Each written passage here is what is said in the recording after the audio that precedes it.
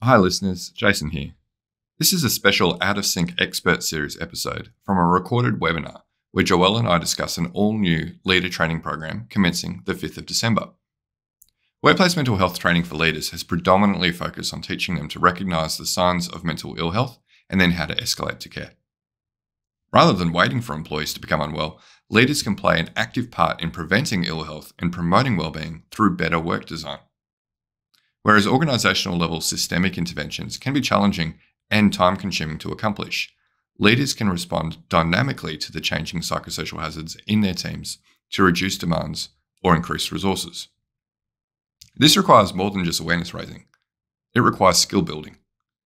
Listen along to this special episode and check it out in the link in the show notes if you'd like to find out more. Now, on to this episode.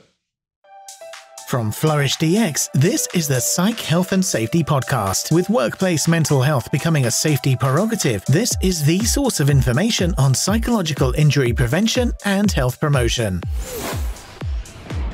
All right. So, in terms of the why, we know that mental health is a real focus, particularly here in Australia, where we do have regulatory reform going on. And the reason we've got regulatory reform to really elevate psychological health and safety to the same level as physical health and safety is that we're not doing well when it comes to creating mentally healthy work where people aren't harmed. And probably most damning for this is looking at workers' compensation statistics. So in Australia, we just actually had the latest released from Safe Work Australia just in the last couple of weeks. And what we're seeing is that whilst the total number of claims is down, so year on year, we're actually now at 11,700 claims in the most recent reporting period, compared to over 12,000 in the previous reporting period. Overall, what we're looking at is something that's up 69% over the last 7 years. So it's still, the trend is the wrong way. But it's not just a total amount of claims. What we're looking at is an increasing complexity and cost of claims as well. So now, the latest median amount of time that people are taking off when they do make a mental injury claim is 34.2 weeks. Now, if we take out the mental health conditions from all the other claims and just look at all the other claims on their own, it's 5.4 weeks is the median claim for everything else. So we're talking about something that generally results in a claim that is 6 to 7 times longer off work when it actually happens. And so therefore the cost is obviously a lot greater as well, about 4 to 5 times greater than the median for all other claims. So we're seeing something that's trending in the wrong way. I mean, this is up significantly over time, so 69% over the last 7 years. But if you build in the complexity, then you actually really understand how big an issue it is and what the escalation actually looks like. So one thing I did just recently, and I haven't seen anyone else really report on this widely yet, is look at, well then, what is the amount of time that we are losing due to mental injuries and how does that relate to all other claims? So you can see here, if we look at mental injury claims on their own, 9.2% of total claims out of the whole pie. So less than 10% of all serious claims are due to mental injuries. But they account for almost 40% of all the time lost due to any illness or injury claim, which is huge, right? Now, this is actually up 304% over the last 7 years, because we're just seeing that continual escalation in how complex these claims are. So whatever it is we're doing in workplace mental health, because you'd have to agree in Australia, particularly over the last decade, there has been a lot of work done and a lot of investment into, mental health solutions, training, EAPs, all this sort of stuff. Whatever it is that we're doing is clearly not working because we're just seeing more and more claims and people are taking increasingly longer periods of time off work. And, obviously the rates of return to work are pretty dismal at the moment as well. So what's really trying to get people to change their thinking around this is the regulation changes that we're seeing in Australia. So now, as of this month, we know that South Australia and ACT will be joining most of the rest of Australia, at least the states that are under the harmonised legislation, to have the regulations in force. Victoria, for those who keep asking, we still don't have a time frame on when their regulations are going to be in force. You'd have to guess, so it'd probably be somewhere in the next 3 to 6 months. But really what these regulations are asking companies to do is to take a risk management lens to looking at what is within our control to prevent people from getting harmed.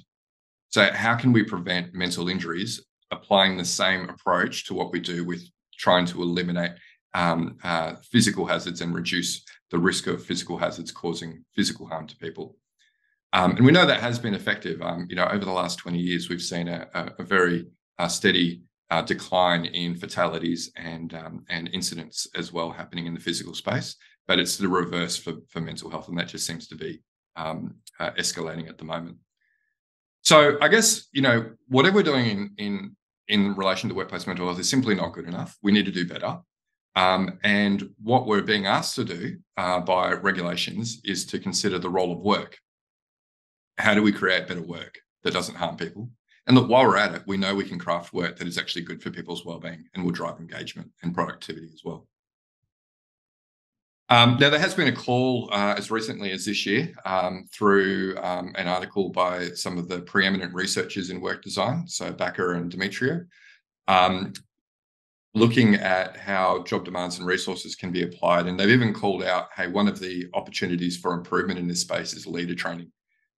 Can we actually, rather than just health and safety or HR understanding about jobs and demands and resources, how to craft mentally healthy work, can we equip leaders to be able to do this? And it makes sense to do that, right? Because if we think about it, we want that trickle-down effect. Most companies that we're looking at the moment who are doing psychological health and safety, it's very much something that is being done at more of a global level. Hey, let's get HR or health and safety to, maybe do a global risk assessment, understand what are the hazards and risks within the organization. And then we're going to craft controls that are really at a high level. It might be policy level controls. It might be, it might be updating risk registers, that sort of thing.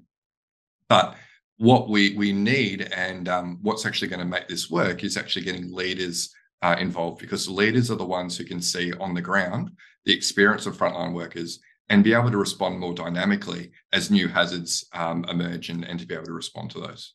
So definitely this is something that was identified in research as recently as this year as something that's not occurring and is definitely an opportunity for improvement.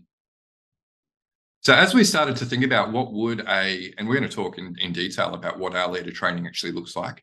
But as we started to think about, okay, well, if we need leaders to be involved in this to actually make mentally healthy work and be more dynamic to the needs of their specific teams, what are the key considerations that we need to keep in mind?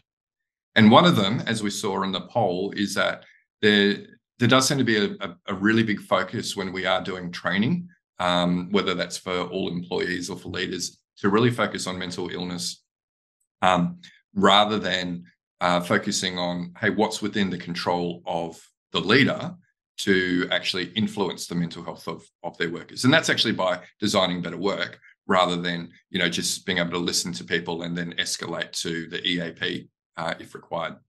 So we figured there's actually heaps of training already around mental health, mental ill health, even things like positive psychology and resilience.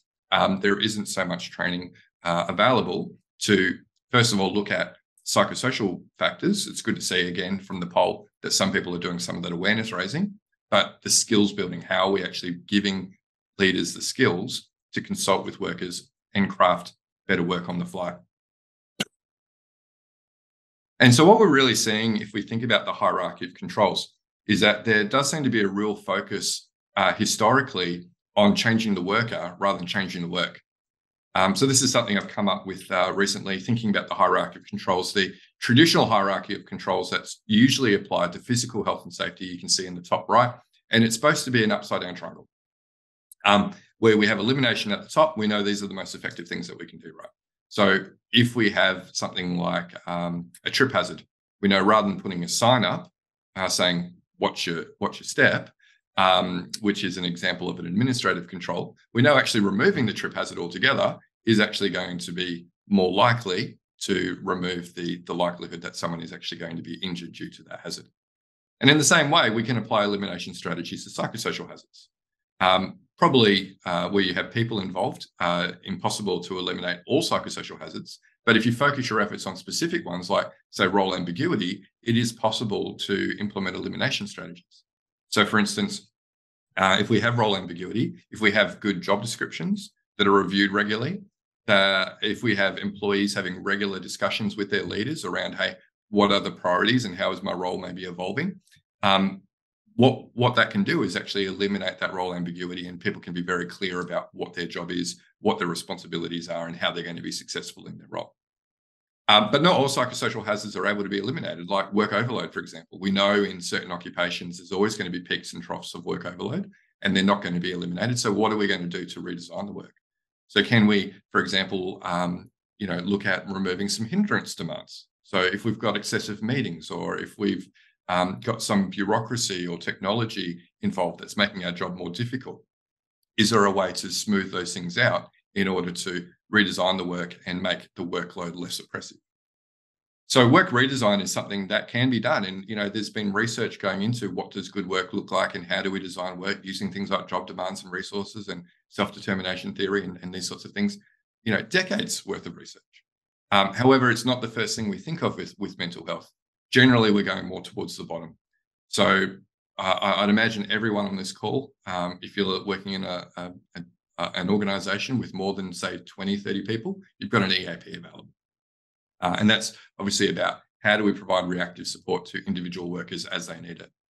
Other workers might be provided training, again, might be lunch and learns around mental ill health. It might be around things like mental health first aid. They might even be given, access to online portals where there's wellness information. Might even be an app around mindfulness or resilience as well. So there's a real focus on that, less of a focus on the things that we know from a physical health and safety perspective are more effective. And that's about changing the work rather than trying to change the worker. So again, that's weighing on our minds as we think about this leader training. How do we actually get more people to be doing work design? And this can't just be something that is owned by health and safety and HR. We need leaders to understand what does good work design look like and how can they actually craft better work for the people in their care, not just to prevent psychological injuries, but also to promote those conditions for thriving and high levels of engagement and productivity as well. As I mentioned at the outset, most organizations are very early stages with psychosocial risk management, and it's typically only updating global level controls. So one of the ways they do that is by updating their risk register, going, hey, look, we know that it might just be one line item saying psychosocial factors, for example, and they'll go, oh, look at all the controls that we've already got. We've got EAP, we've got these training programs, we've got these policies around bullying and harassment, respectful behaviors, our code of conduct, that sort of thing. However, does that fundamentally change the experience of work by that frontline worker? And in most cases, that doesn't actually trickle down to any perceivable change.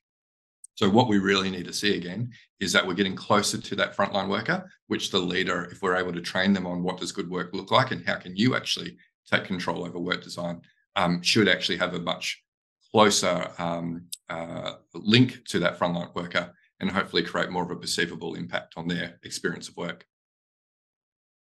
As we saw as well, people who have started to broach the topic of psychosocial hazards with frontline leaders are really focusing on just awareness raising at the moment rather than skill building. And that's why I've always been reluctant to create a FlourishDx training program on psychosocial hazard awareness. I don't think, again, that really fundamentally changes the experience of work for workers. Leaders actually need to understand not just what does have the potential to cause harm, but what is their ability to actually change those things and make work, first of all, safer, but also well-being promoting for their workers.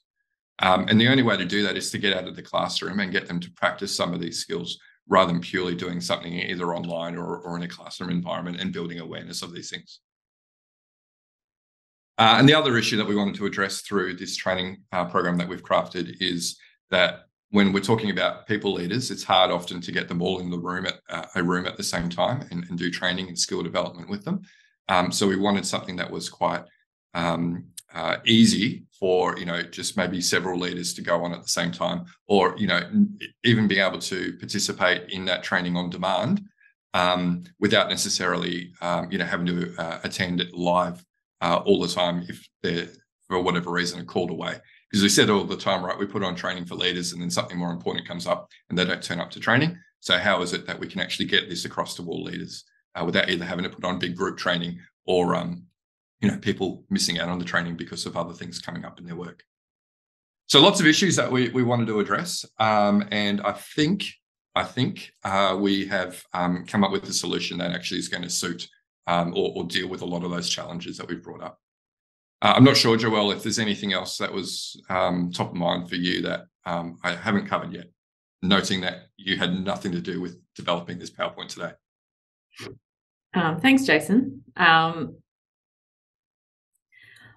I suppose one of the concerns that we hear quite often from leaders as well is that they don't understand what their role is in managing psych hazards, and they hear people talking about sort of the leader's role in mental health for their employees or their direct reports, and they don't know what that means. They get concerned that they're going to be expected to be counsellors or psychologists or something like that. And when we have those one-on-one conversations with leaders and explain what this actually means for them in their role, and sort of frame it in managing the aspects of work that have the potential to cause harm to their direct reports, they really understand what that looks like for them in that context. So, I think it's the conversations that we've had definitely have shown us that there is that need for helping leaders to understand what this means for them in their role, and then what, from a practical perspective, can they do. Yeah, it's a good point. And it kind of brings me back to when we had Tony LaMontagne on the podcast, and that was something that really stood out for me. I think we might have even made a small clip of him talking about that when talking to leaders around, mental health in the workplace. That they do have this fear that they're being asked to be a psychologist or a counsellor. We're even seeing that within the health and safety profession with the push out of psychosocial risk regulations, that they're like, hey, we're not a psychologist, we're not designed or equipped to be able to deal with this. But when you explain to people, well, actually, just by crafting better work, you can have actually quite a significant mental health impact on people. And all we're asking you to do is to make work suck a little less and try and design it with a bit more thought in mind for people's well-being, rather than just driving business outcomes. And I remember Tony saying, when he talks to leaders about that, they get this wave of relief going, oh, I don't need to be a psychologist. I just need to do what I've been employed to do, and that is to manage a team and to make sure that the environment of work is facilitating, better outcomes. And I'm getting rid of some of these hindrance demands and thinking more around more sustainable team performance rather than just driving people with a whip. Hi listeners, Jason here. We hope you're enjoying this latest podcast episode. Now, if you're like Joelle, Alicia and myself and enjoy learning from the best, then the FlourishDx Academy is for you.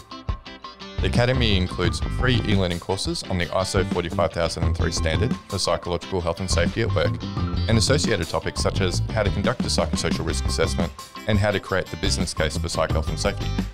All courses feature high-quality videos, downloadable resources, multi-choice questions, and a downloadable training certificate on completion. Take your learning to the next level with all FlourishDx Academy courses included within the FlourishDx mobile app. Select podcast episodes from the Psych Health and Safety podcast and sister podcasts from Canada and the USA are also included. Get started with FlourishDx for free at www.flourishdx.com/get-started. That's www.flourishdx.com/get-started. Now back to this episode. Alicia, you wanted to contribute. Yeah, I was just going to add, there's been, just in my experiences, undertaking some of this type of training, some of the hesitation is around, this is just something additional that leaders have to do. It's more work to add to their workload as well. But rather than adding more work, it's more about how they can just implement some things as simple as, when they're having, because good people leadership usually involves, having check-ins with your staff, one-on-one check-ins at least, once a fortnight, once a month is what we hear, and we say, if you can make it once a fortnight, even better. But even at that cadence once a month, even having check-ins with your staff, but incorporating some of this type of exploration around not just how are you going, make it more explicit around, what's your experience of work, what's working well, what's not working well, so that some of these hazards or work factors can be addressed in those regular catch-ups, and then for the managers to think about how they can respond to that, what's in their control to change to make work better for their team members. Yeah, like you say, it's not about adding extra work. It's just giving them some skills that every leader should have to understand around what does sustainable team performance look like. Yes, we want engagement, we want productivity, but is it sustainable, or are we burning people out, right? Because we aren't actually dealing with the experience of work. We're going to bring up Dia's question a little bit later on. Looks like there's a few people who are already contributing. We love Dia. She might want to take herself off mute in a moment later and contribute as well. We're not asking leaders to do anything different. We're going, well, you can get the same outcomes and possibly even a better outcome if you actually understand a little bit about work design and your role as a leader, and actually consulting with workers about what's working and what's not. Cool. So with that in mind, what does the training look like? So what we've decided to do is have 2 virtual seminars. The first one is really introducing leaders to some key concepts. So what is work design? So I think to Dia's point, some people, leaders, for example, would have no idea what that actually means. And what is psychological health and safety? So how do we apply that risk-based lens? And what is, the regulation changes in Australia, and how does that actually apply to their role in creating psychologically healthy teams? But we don't want to just give people the theory. We want them to think about their practice. So we're going to be giving them some skill building around how do you consult with your teams regarding, again, what Alicia was saying, what's working well, what's not. And so we'll be providing some tools, which I'll talk to in a moment, to be able to assist with some practice of that consultation following that first live lecture. Then we want them to think about, in the next live lecture, how do we improve the design of work? And we're really focusing on key theories like job demands, resources, social determination theory, challenge and hindrance demands. Going, all right, well, how do we actually create less demands and add resources where possible? And how do we consult with the team members to create contextually specific actions that are going to address the design of work? And then what they'll have to do following that second module is to actually go away and create an action plan and submit that as their final assignment for the course. So we want to see throughout the course, not just them understanding the theory, which will be assessed through some quizzes, but we also want them to be able to demonstrate that they're actually doing some of the skill building by consulting with their team, identifying the job demands and resources that are in place, and then creating an action plan to deal with some of the key demands and looking at how they can add resources. We will be having live lectures that will be timed at around about midday, Australian Eastern Time, in December and January. But for those people who can't attend live, all of the sessions will be recorded, and they will have 6 months access to those lectures following those going live as well. And once leaders have finished all the requirements, so a couple of quizzes and the 2 practical activities, then they'll be given a certificate of completion for the course. So again, what we're trying to do is to move away from, just doing the theory building, and then also looking at what is the practice that they can go away and start to build some competence in. So specifically in Module 1, we'll be building foundational awareness and knowledge of work design, psychological health and safety. So we're talking about the role of good work in protecting and promoting team member wellbeing. We'll talk to those legal requirements in Australia relating to workplace health and safety regulations, but also the positive duty under the amendment to the Sexual Discrimination Act. So that's something that is pretty big. Joelle was our subject matter expert on a webinar that we delivered recently on that. That was very well attended. So thinking about also how do we apply that health and safety lens, not just to psychosocial hazards like work design factors, but also unsafe behaviours like bullying and sexual harassment. We'll talk about the risk management framework and the practical application of this. And then, like I said, we want to do some of those next steps around how do you then consult with team members to identify work design issues and prioritize action areas. Now, the tool with the course will also give leaders access to some of our tools. So the tool that they can use to consult with workers is our wellbeing check-in. There is a QR code if anyone wants to check out what that looks like. But essentially, it's a 1-minute assessment which gets people to reflect on how they feel, and that ranges from angry and stressed up to happy and joyful. And then they're asked to reflect on why do you feel that way. So it's a selection, first of all, of individual factors, which might be some home circumstances that are leading to them feeling a certain way. But we really want them to focus on the work factors. So if they're feeling positive, why is that? What is it about work that is making you feel positive? And that's a great way to identify job resources. But also when you're not feeling well, what are the demands of work that are having an impact? So again, that's a way of identifying those psychosocial hazards. So that's a really easy to use tool and an easy to interpret tool that with just a little bit of instruction through our course that leaders can use to take some of those invisible psychosocial hazards and make them visible so they're able to have more pointed conversations with their team about what's working and what's not. So that's module 1 and the practical activity associated with module 1. Module 2, now it's about, again, creating an action plan, okay, dealing with the priorities identified from that initial consultation. So we're going to be covering key psychological concepts, again, including job demands and resources and self-determination theory. We'll talk about work design changes that can be made at a team level, not just at an org level, specifically focusing on the remit of the leader to reduce job demands and add job resources. We're going to talk also about the concept of job crafting and how to consult with individual team members to improve person-job fit. So not only do we think that we can help leaders to design work that is good for the many within their team, but also we know that sometimes individual accommodations are going to need to be made for frontline workers. So, how can they support those individual accommodations on a case-by-case basis through job crafting? And then we don't expect leaders to be the font of all knowledge regarding work design or psychosocial risk management. So, when, how, and from whom can they seek support for issues that have been identified through consultation with their team that might need support from other areas of the business to create any meaningful difference in the experience of work for their team. Following that, the activity will be to use, or we will make available our action planning tool, which actually takes leaders through step by step. All right, now that you've identified a particular work design factor, what controls or actions are you going to put in place to address that?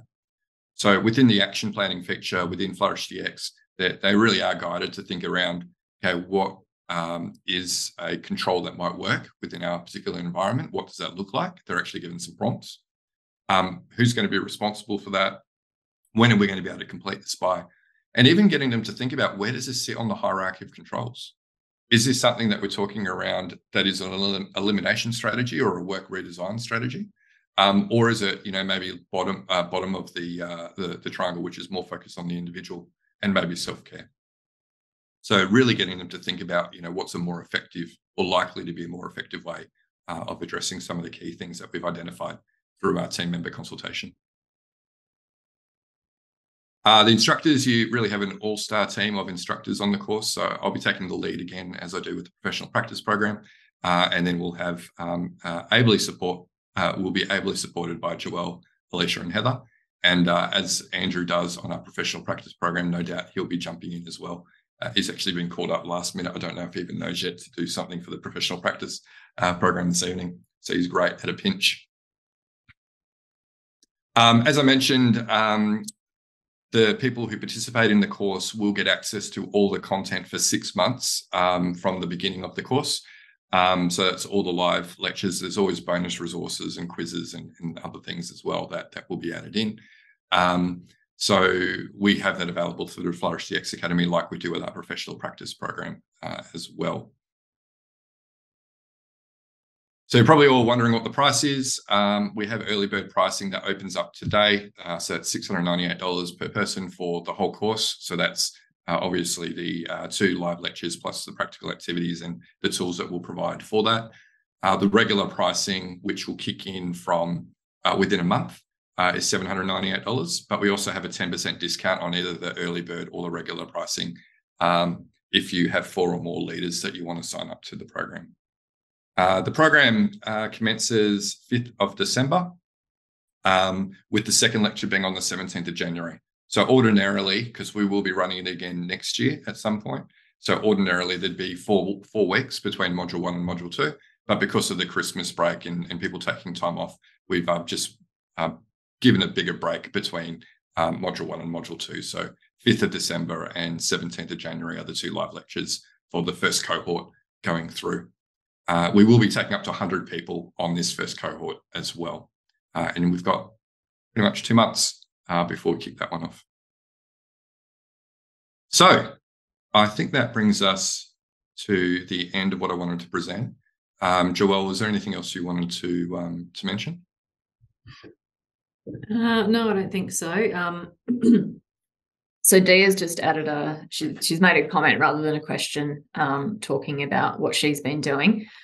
Siobhan's just asked her, how frequently do we plan to run these courses? Depends on demand, right? So this is our first time offering a course like this. So we'll see what the demand is and then we'll weigh it up. So similar to our professional practice course, we've decided the next one will start in February next year. We were undecided about whether we'd run a second cohort starting before Christmas. But again, we didn't sell out the first cohort. We only had 50 people attend that one, which is pretty good, given we only had a month's notice that we gave people for that one.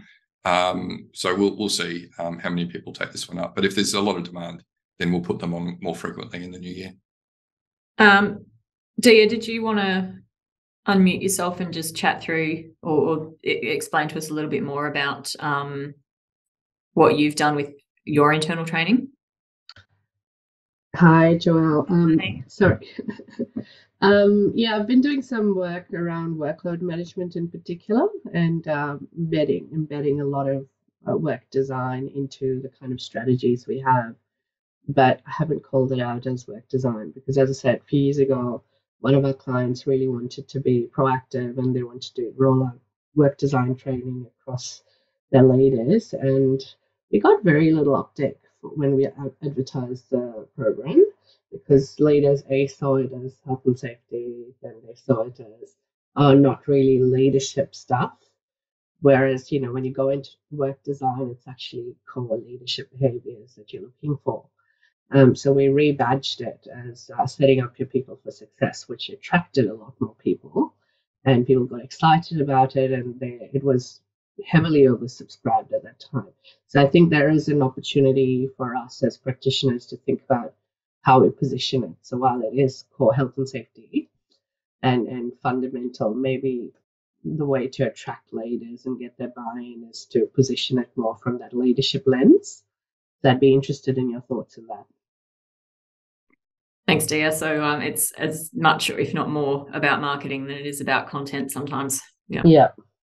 Yeah, and I agree, Dia. And I've been playing around with some terminology that might resonate a bit better. In fact, I've already gone ahead and bought the domain name Sustainable Team Performance. That wasn't the one I was thinking about. No, you're thinking about something else, yeah. So Dia, I know Dia likes my CREAM acronym for what does good work design look like. Joelle hates me using that acronym. But not just Joelle. I think Andrew loves it. Look at him. So Alicia's given you a thumbs down.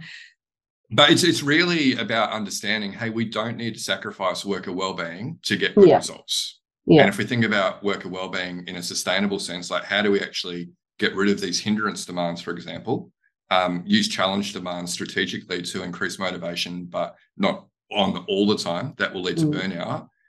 We can get really good performance, but also good wellbeing, which leads to more sustainability in terms of our human resources, rather than burning them out and then them either like leaving the organization or developing a psychological injury. So that's how I really want to frame it. Absolutely. All right, we've got a question from Therese. Will this be offered to individual client organizations in future or only as a public course?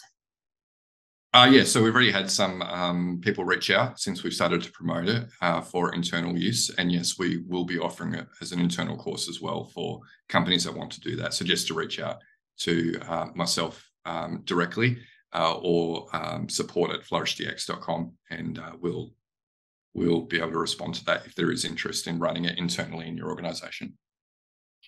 We obviously understand that it can be hard. Like I mentioned, one of the obstacles for leader training is sometimes it's hard to get enough leaders together to make it meaningful, to engage a psychologist to run that. So we figured we'd launch with the public offering where, you can put as little as one leader on at a time for them to get the benefit. All right. And we've got a question from Izzy, I guess building on what Dia was talking about. So she's saying that leaders struggle with the concept that job resources in the context of the JDR model does not necessarily equal having more people available. So do we have any thoughts on how to market that term differently? Yeah, and I think, this is, again, something that we have to do regarding language usage. But I also want leaders to be thinking about demands as well. I think too often we are talking about resources, and then when we talk about resources, I think about benefits as well, right? Pizza parties and like yoga and gym memberships and that sort of thing, rather than going, well, actually, what are things like autonomy or levels of support that we can give to people or that sort of thing. So, Jason, if it helps, because I often use an example when I'm talking about workload, because again, people think of a workload as amount of work, not that job demands resources, and again, they're not sure of what resources mean. So if you give people a worked out example, and I share one which resonates for me, which was my first experience of doing procurement in the public sector. And the number of challenges that I had doing that, where I had to redo things, I got the wrong information, didn't get enough feedback. And by the end of the week, I was like in tears, in frustration. And I said, okay, let's unpack what happened there. It wasn't the amount of work. What else was it? And then that's how I get people to understand all these little factors that we can control, and that is within our scope and our remit to influence. And that's a really good way of getting leaders up front to start, I see what you mean. There's always things that we can tweak and we can manage. It's about the experience someone has doing the work. Yeah. So, and again, I think it's good to use the terminology that already exists, and it's good to educate leaders on this. But like you say, to use examples and to reframe to make sure that they completely understand what we're talking about. And that's why we've got, 2 2-hour sessions to make sure that we are able to articulate that well and it does sink in versus like a 1-hour lunch and learn or something. Cool. Thanks for the question, Izzy. All right. Well, I think that unless anyone else has any final questions, I think that is it for today. I will be sharing out the PowerPoint following this. The website now for the leader training is now live. So there is a link via the QR code here, but also you'll receive it in an email later today if you'd like to check out the course, and there's a flyer as well. And feel free to pass on to your colleagues and peers at work as well. But thank you all for coming along today. We're really excited, as you can probably tell, about launching this new program in the next couple of months. And we look forward to seeing some of your leaders on the course soon as well. Right, so thanks, everyone. You've been listening to the Psych Health and Safety Podcast. To stay up to date with the latest on psychological injury prevention, follow FlourishDx on LinkedIn and subscribe to the Psych Health and Safety Podcast at www.psychealthandsafety.com.